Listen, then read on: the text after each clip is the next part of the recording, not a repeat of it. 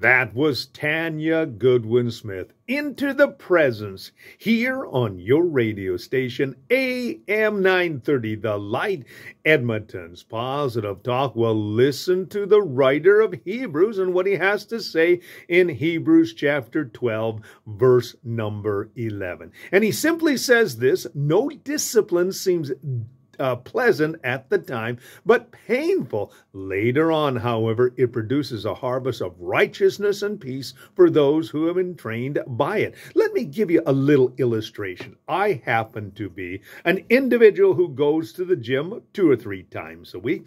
Now, when I first started going back about a year ago, what happened was I was not able to move around as sprightly as I am today. I remember the very first time I started doing some floor exercises, and I'm thinking to myself, man, it feels like I'm killing myself. Well, yesterday I did some floor exercises, and I discovered that because of the stretching and also as well the type of exercises I was doing, I actually have become quite nimble at doing these particular floor exercises. But the reality was, when I first started, it was rather on the painful side.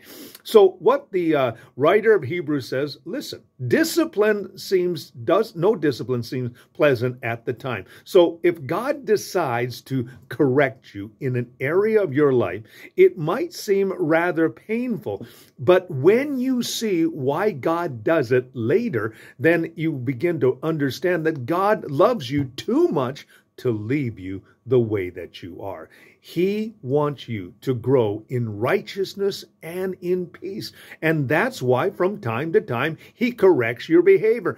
It's like when you take a little child and they're reaching towards the stove and you pull them back. Why do you do that? So they won't burn their hand.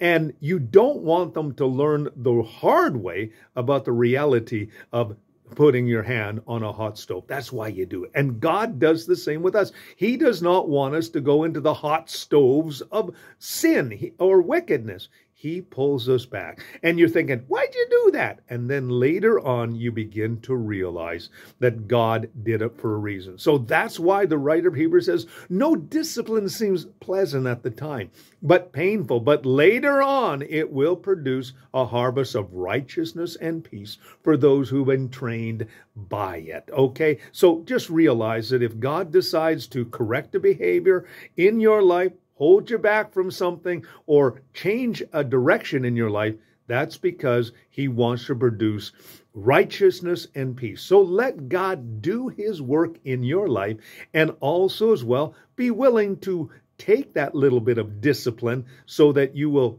become better at something. Okay, a little thought for you today. Here on your radio station, AM 930, The Light, Edmonton's Positive Talk. And now we have for you Maranatha with I Love You, Lord.